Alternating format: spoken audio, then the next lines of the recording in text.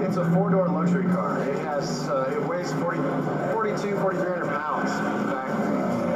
And it's not really something you'd expect to see here. Most of the guys, early first impressions, they think it's a Crown Victoria or maybe a BMW, and then when they look at it, like, it's an Infiniti. I guarantee you more fun per dollar than anybody else here, because you built this sucker on a budget. Yeah, about $6 grand I put into this thing.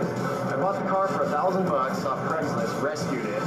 It's got 182,000 miles on it, and I'm out here racing it. I'm actually beating about half the group of Camaros. I'm in the Camaro group.